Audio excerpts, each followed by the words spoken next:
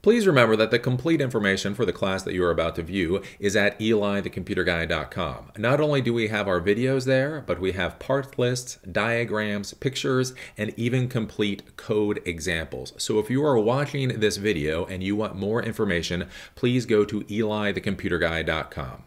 Welcome back. As you know, I am Eli the Computer Guy, and in today's class we're going to be doing a walkthrough of the Raspberry Pi operating system. So up until this point we have learned what the Raspberry Pi is, we have learned how to install the Raspberry Pi operating system, and so now we are going to simply walk through the operating system to get a lay of the land and understand how the operating system works. It is important to understand that basically the Raspberry Pi operating system is simply a distribution of Debian Linux. So Ubuntu is also a distribution of Debian Linux, so if you're used to using Ubuntu, you should be pretty familiar with using the Raspberry Pi operating system. Again, do remember in the Linux world, whenever we talk about operating systems in the Linux world, many times we're basically talking about flavors, customizations. There are specific ways different distributions do things, but they are all very similar. And when we talk about different operating systems in the Raspberry Pi world, at least in regards to Linux distributions, we're not talking about the difference between Mac OS versus Linux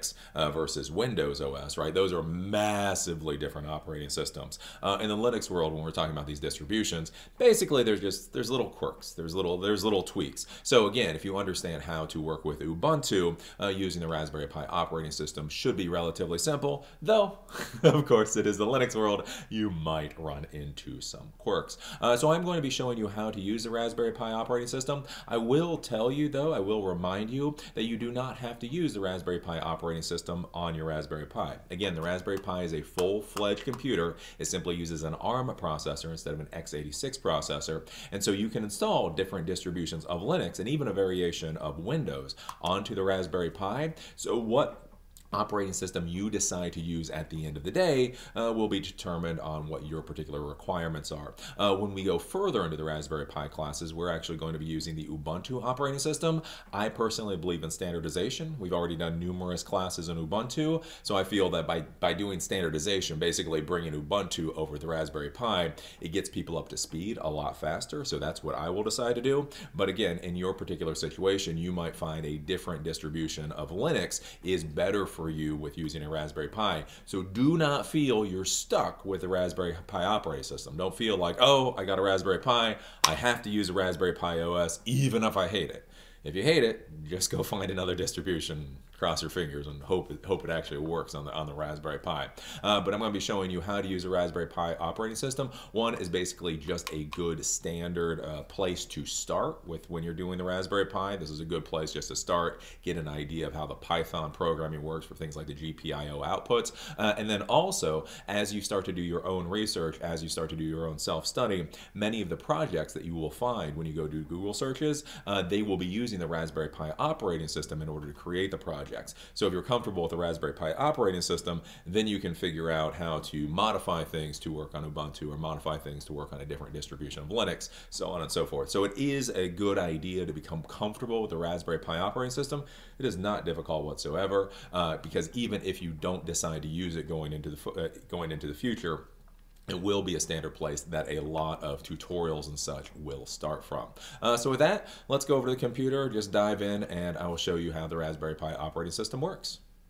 So here we are at the Raspberry Pi operating system. So I've already installed the operating system, I've already done the initial setup, I've already done all of the updates, so on and so forth, and this is basically what we're left with. So we're basically sitting here looking at the desktop. Pretty simple shell of a desktop. If you come up here, the little Raspberry, so we got a little Raspberry thing up here in the upper left-hand corner, and essentially that's the equivalent of the start menu. So you click on the Raspberry, and then you get this drop down with all these different options. Right beside this, you have a web browser, so this will open up the web browser. Beside that, you have the file manager, and beside that, you have the terminal. If you go all the way over to the right-hand side, you will have your Bluetooth access here. You will have your Wi-Fi access right beside that. It will also show you what your current IP address is, and then right beside that is volume if you have some kind of speaker or whatever plugged into your Raspberry Pi. Then all you have to do is basically click on the little Raspberry, a little start menu, and we can go down and start taking a look at what is available available when you initially install the operating system. So under programming, you have the Genie, and then the important programming IDE that we're going to be using a lot is this Thonny Python IDE. So Python is the starting place for being able to interact with the GPIO pins. So the GPIO pins are what allow you to bring inputs from sensors or send outputs to turn on LEDs, that type of thing. And so you're most likely going to be using the Thonny Python IDE. And basically, if you click on this is the this is the very basic ugly IDE that you get. So we'll be using this going into the future, and that's where that is located. If we go down, we can see for internet, we have the Chromium web browser. So the Chromium web browser is the open source version of Google Chrome. So basically what Google has done with the Chrome operating system is they've created the Chromium open source web browser, and then what they do is they then tack on whatever proprietary stuff that they want to the Chrome browser. So basically anybody can develop the Chromium browser, and then Google basically takes the best parts and takes that over to Chrome. So here we're using the Chromium browser. What I will tell you about the Chromium browser is that in many ways it works very well, and in some ways it works absolutely awful. Just so bad.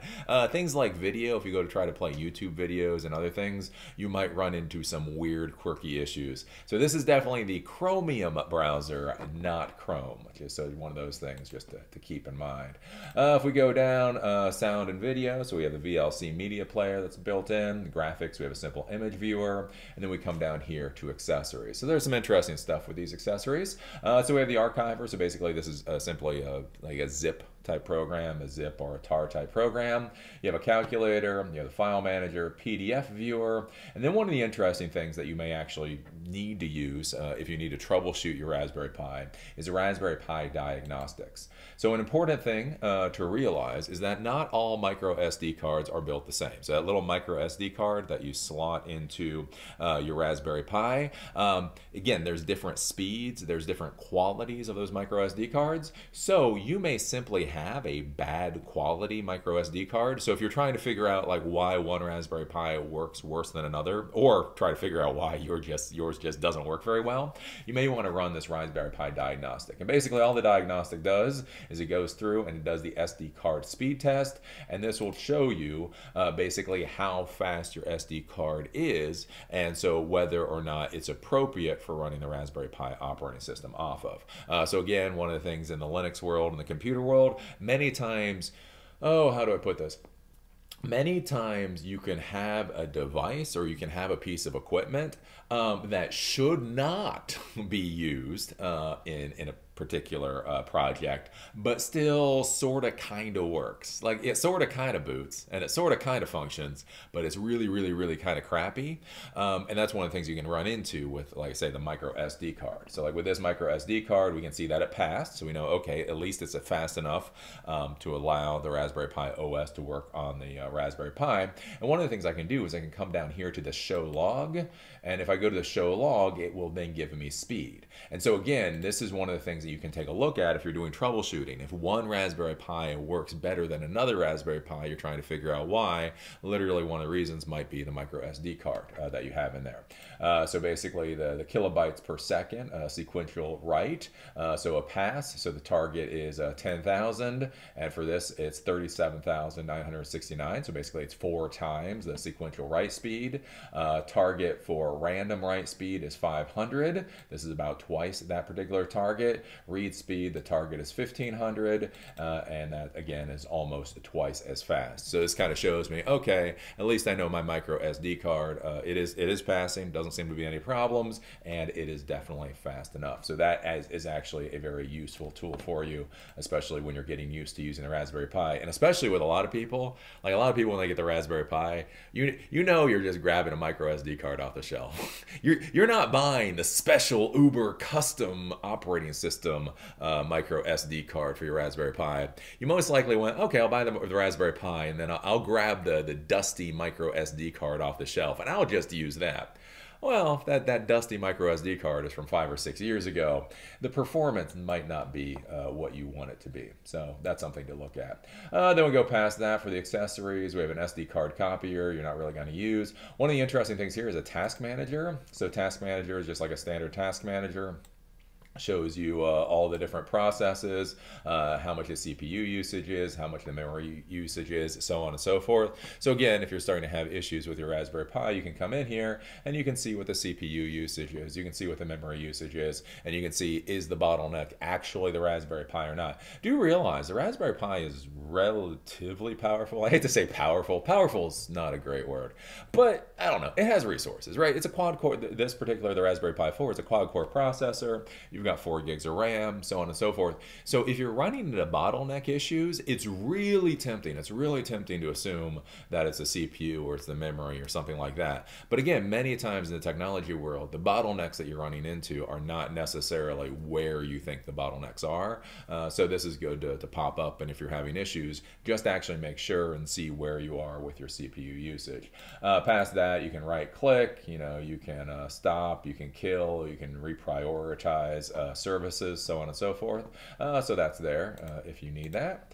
Then we're going to go up again, take a look at the accessories, and go down, and we have the terminal. So we'll go into terminal in a few minutes, but basically with the terminal, this gives us our normal Linux terminal. Again, important to understand here, we are dealing with a distribution of Debian Linux. So if you understand how Debian Linux works, the same commands will work here. So if I do LSL, again, this basically gives us the list in an order command. So basically most of the Linux commands that you know for Debian and Ubuntu will work for here if you need to restart services, if you need to install software, so on and so forth. So again, like let's say I wanted to install the Apache web browser on here. So I could do sudo apt get install Apache 2. And then I can go through, it'll go up the repository, find what's in the repository, and actually be able to bring it down. And literally I can install the Apache 2 web server onto this Raspberry Pi, literally just like I would if this was an Ubuntu server, and it'll function essentially the same. It'll go to the var www HTML folder, that's where the website will be, so on and so forth. We'll have the same type of configuration files, and so with that, now that I've installed the Apache web server, if we go back to the Chromium web browser here, I can go 127.0.0. 0.0.0.1, that's the loopback address, and now we can see that I now have Apache web server actually installed onto this Raspberry Pi. And so again, all of those Debian commands, most of those Ubuntu commands that you know should function just fine here, and you can go to the terminal to do those types of things. Again, that might be a good way for installing software and all that kind of stuff. We have a text editor down here, just a normal text editor. We have help.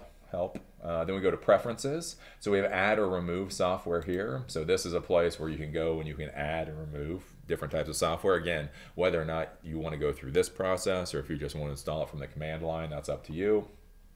But they got, publishing software.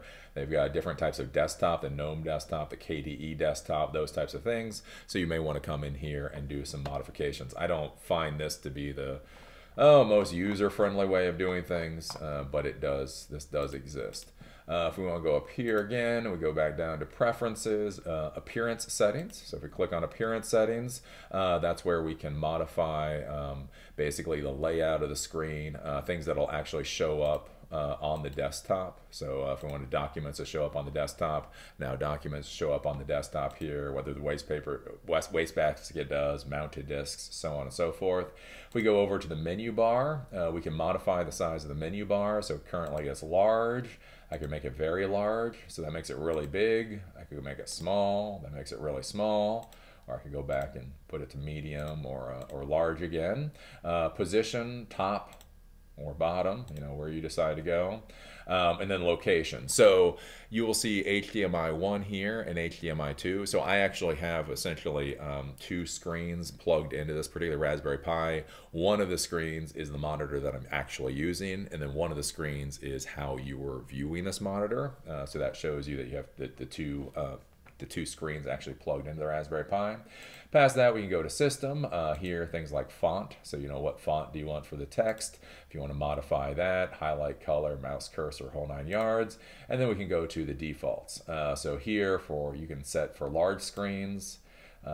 So if you want to make everything big, you can click on the for large screens. If you want it for medium screens, you can click on for medium screens. And if you want it for small screens, you can click on for small screens. And that's basically a simple way. You're like, oh, this is a large screen. Let me just click on the large screen. Or if it's a medium screen, let me just click on that. And it will modify the fonts. It will modify a lot of stuff for you.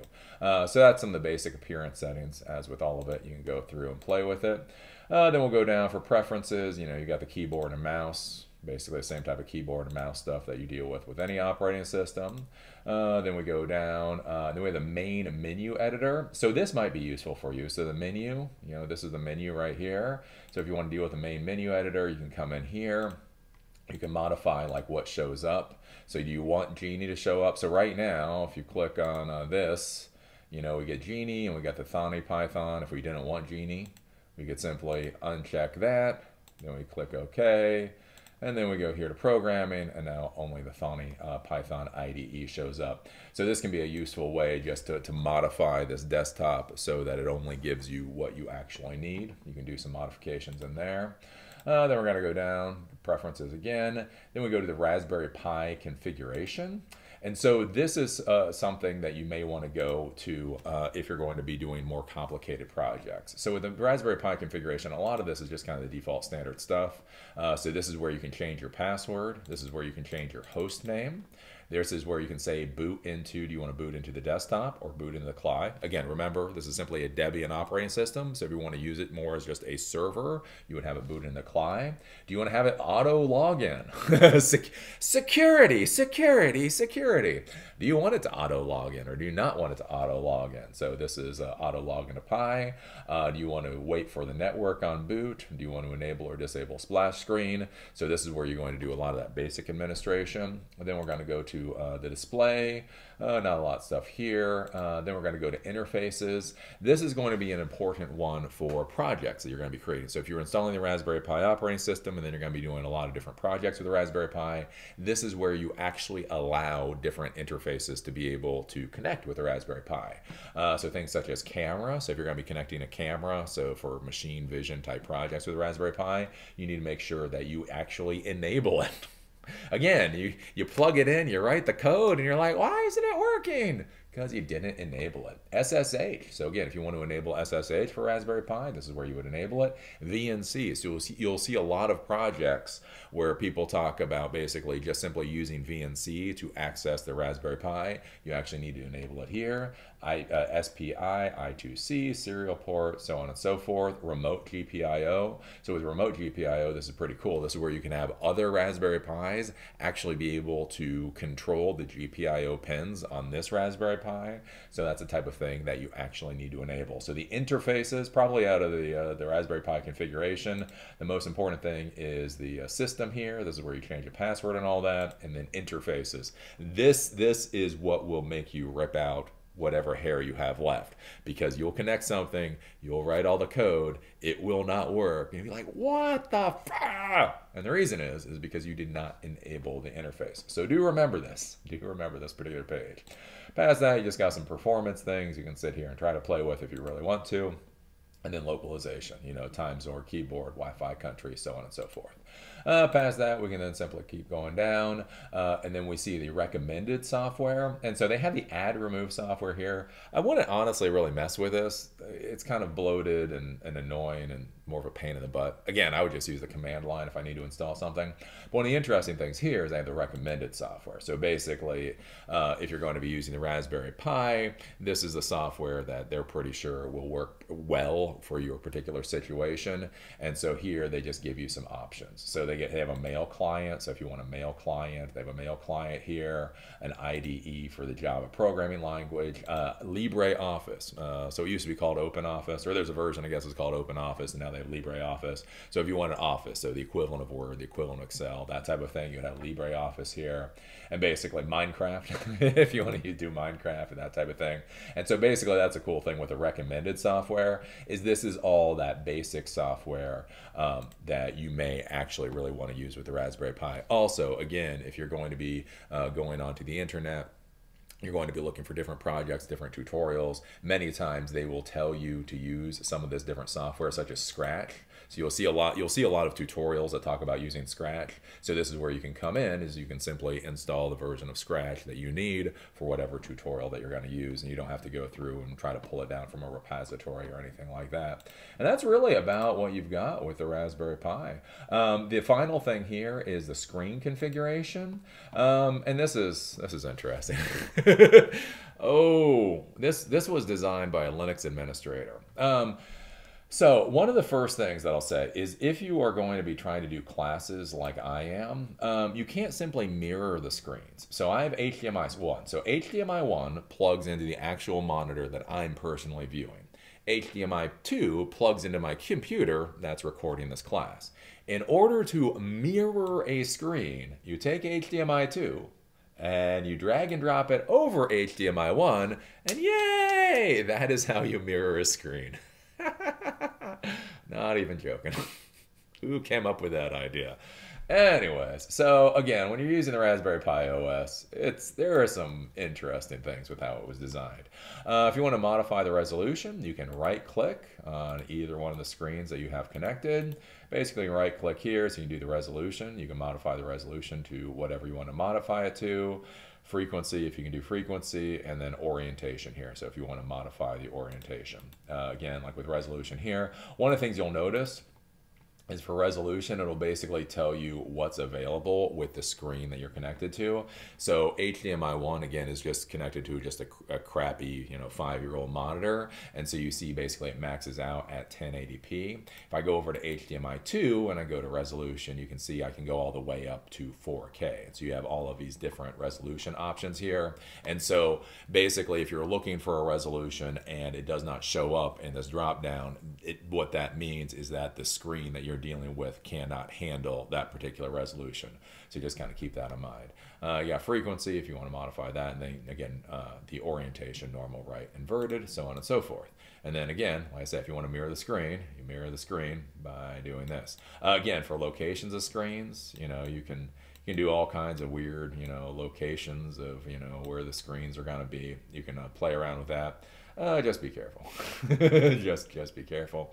And then finally, all you have to do is once you've modified everything, how you want it to be modified, you just simply click on this checkbox here, and that will do the modifications. That will apply the modifications.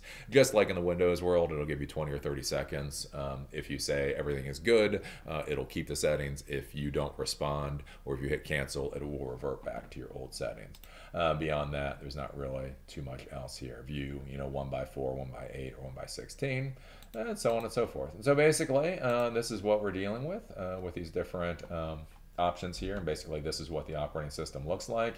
You have run. So again, if you just basically want to do a run command. And then the final thing here is if you want to shut down your Raspberry Pi, you come here to log out. And then from the log out option, you get shut down, reboot, or log out. So if you simply want to log out, you can log out or reboot, something you'll probably need to do a lot, and then shut down. That will actually shut down the Raspberry Pi, and that's where you do it from. And so that's a bit of an overview of what the Raspberry Pi operating system looks like. Again, a nice, simple, pretty easy to use graphical user interface. The big things to remember is just when we come down here to preferences, you come here to Raspberry Pi configurations. Raspberry Pi configuration, this will give you system information, so host name, password, desktop or CLI, all of that. And then the big one is interfaces. So this is one of the things that may make you lose your mind, is if you're doing some types of projects and for whatever reason you cannot connect or your device is not working on your Raspberry Pi, most likely the interface that whatever you're using requires has not been enabled. So that's a bit of an overview, and yeah, I mean it's it's Linux. It's Linux. If you're used to dealing with kind of crappy Linux GUIs, this will be right up your alley. So there you go. Now you know how to use the Raspberry Pi operating system. Woo! Again, if you've been in the technology world for a little while and you're used to dealing with kind of crappy, simplistic distributions of Linux, this is right up your alley. It's like, oh wow, It's an ugly, ugly, ugly distribution of Linux. I know how to interact with this one. So for the most part, again, it's just an ugly distribution of Linux. The important thing to remember, again, if you're going to be using the command line, is it is a Debian distribution of Linux, so it's off the Debian fork. So if you're used to dealing with the Debian or Ubuntu, all of the commands, more or less, that you know should work fine. Again, to install software, to deal with network configurations, to start and restart and stop services. Most of this stuff should work fine. Again, if you're used to dealing with Ubuntu or the Debian world. The only place you're going to run into some quirky things is, again, with the Raspberry Pi OS. If you're going to be connecting the any kind of I2C devices to the Raspberry Pi, if you're going to be trying to connect in with VNC, if you're going to be trying to do SSH, some of that other stuff, do realize you have to go to that configuration panel and actually enable those services to allow that to happen. But beyond that, again, it's a pretty simplistic little operating system. You can go in there, you can start to play, you can build stuff and see what happens. The question as to whether you should continue to use the Raspberry Pi operating system or go to a different operating system after you feel pretty comfortable using a Raspberry Pi really comes down to your preferences and your environment. Again, this is a Debian version of Linux. It's a fine enough version of Linux, right? If you're going to be powering sensor suites, if you're going to be powering like things like digital displays, that type of thing, this distribution of Linux should actually be fine for you. Again, I will probably be showing people how to use Ubuntu going into the future, simply because I have a whole series of Ubuntu classes up until this point, and I will kind of keep everybody on the exact same track. So it is important to understand, just, you know, it's one of those things in the technology world, you know, you use the tool that solves your problem, that fixes your problem. And so honestly, if the Raspberry Pi OS solves your problem and within your environment does everything that you need it to do, just stick with the Raspberry Pi OS, right? You do not have to go over to a different operating system. But again, like I say, if there's a reason, if you've been doing standardization or something like that, to go over to a different operating system, you might think about doing that. It's just kind of one of those things that you have to think about. So yeah, that's really all there is to the Raspberry Pi operating system. Go, play, see what works, see what doesn't work. Again, do not default to believing that the hardware is necessarily the bottleneck for whatever problem that you're running into. Again, since this is a Raspberry Pi, since it's an inexpensive, small, little power-efficient computer, it's really easy to assume that if the system is running slow, it's, you know, a crappy CPU or crappy RAM, something like that.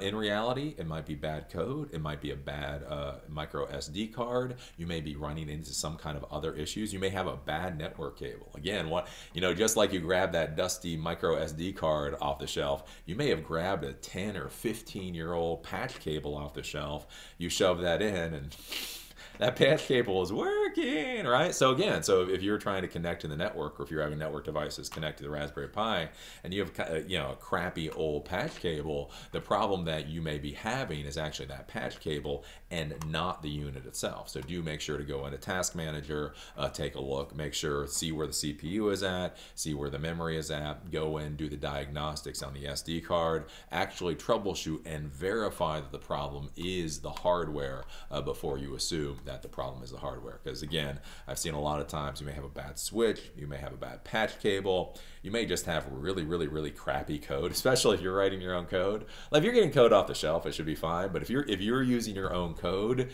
you may have a loop in your code somewhere that you forgot about, and that's burning up processing time and all that. So these are some things to think about before you assume that the Raspberry Pi is just not powerful enough for whatever you need it to do.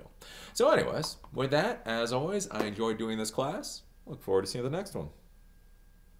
If you like the content that I create, please think about going to EliTheComputerGuy.com and becoming a member or donating. Please understand that all of the educational videos are in front of the paywall. That includes the videos, that includes the notes, the diagrams, and the code example. All of that is freely available and in front of the paywall. But if you want to watch opinion videos, or if you want to be able to comment, you do need to become a member. Membership is $5 a month or $60 a year and gives you access to those opinion videos and the ability to comment. If you don't want to become a member, you just want to give a one-time donation, there's also a donate button where you can do that. Please understand, in order to provide the education that I am, it does cost money. Servers cost money, equipment costs money, travel costs money. All of these things cost a reasonable amount of money, and the fact of the matter is YouTube's advertising program no longer supports creators the way that it used to. So if you want these classes to continue to stick around and you find them to be valuable, please think about either becoming a monthly member or donating a few dollars for this project.